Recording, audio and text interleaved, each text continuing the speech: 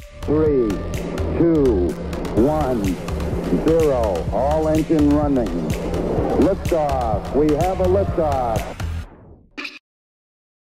Hey everybody, and welcome to Mission Control for another feature-focused video. In this video, we're going to discuss DMX Settings ArtNet. The DMX Settings window allows you to set how DMX is routed out of the console through the DMX ports ArtNet or Streaming ACN. The lines fixtures are patched to may have more than one output, as well as more than one protocol being used for output at the same time. If DMX settings are wiped on the start of a new show, the outputs A through H will default to lines 1 through 8, depending on the outputs of the console, and all ArtNet and Streaming ASN lines are unassigned. ArtNet may be used with broadcast or unicast, can support up to 32,767 universes. However, Gigabit Ethernet supports approximately 250 before the network becomes saturated. Broadcast and unicast. Broadcast. ArtNet will send all universes to all nodes, and then the device will output the universes it wants to listen to. This requires less setup, but uses more network traffic. Unicast. ArtNet will send packets to only the nodes that need them. This requires more careful setup, but reduces network traffic. Multiple nodes can be assigned per line. The ArtNet specification defines that the first universe is labeled 0. Not all node manufacturers respect this. It may start the first universe at 1. Be aware that things don't seem to be working right and check the node manufacturer's information. So let's see this all in action. Here I'm using the Titan mobile interface on version 13, however this will be the same for any version of Titan. First thing we want to do is go ahead and press AVO and Disk, or just press the system key if we're using Titan 1 or Titan Go, and then choose DMX settings from our soft keys. We can see here I've got my default settings currently, which is line 1 going to output A, line 2 to output B, line 3 to output C, and so forth.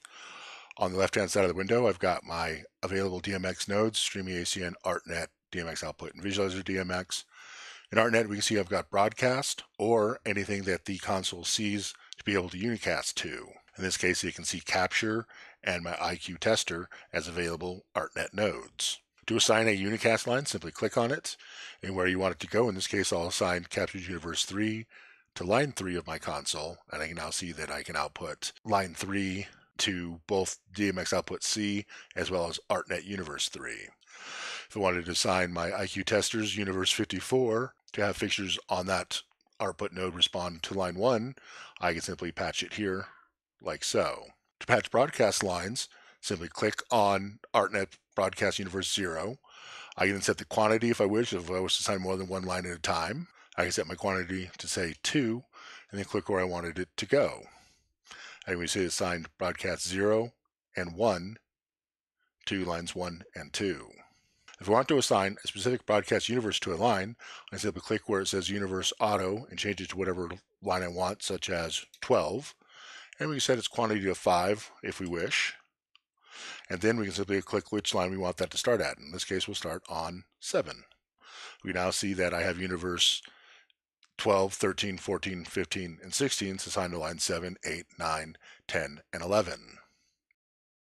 Clicking the cog allows you to adjust the ArtNet settings. Those settings are as follows. DMX output allows you to temporarily disable the output. Continuous ArtNet DMX. The ArtNet specification allows the console to only send out changes in the DMX.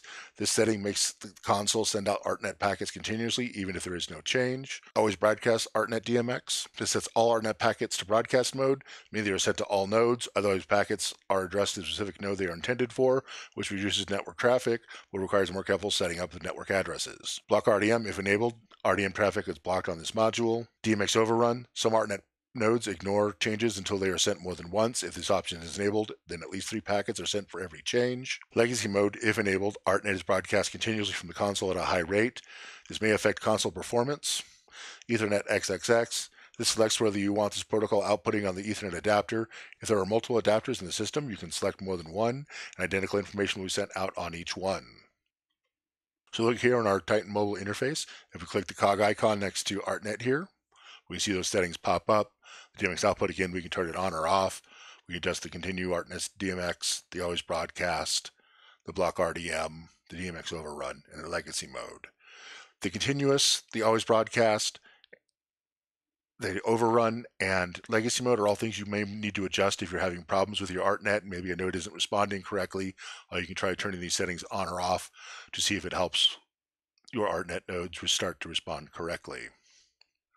You see here on this laptop, I've got an Ethernet port as well as Wi-Fi, so I can send the ArtNet out either on the Ethernet or the Wi-Fi, or both at the same time. If I use a console that had multiple Ethernets, they would appear here also. To save this, I can simply close the window. Also, if I click the gear icon next to any ArtNet line that's been assigned, I can change its name if I need to, set it to blind or live mode. I can change its universe or its system, as well as the IP address if I need to change it from broadcast to unicast. To save these settings, just simply click out of the DMX window and exit the system menu. So that has been DMX ArtNet settings. Thanks for joining us. Please subscribe and join us next time. Thanks. Bye.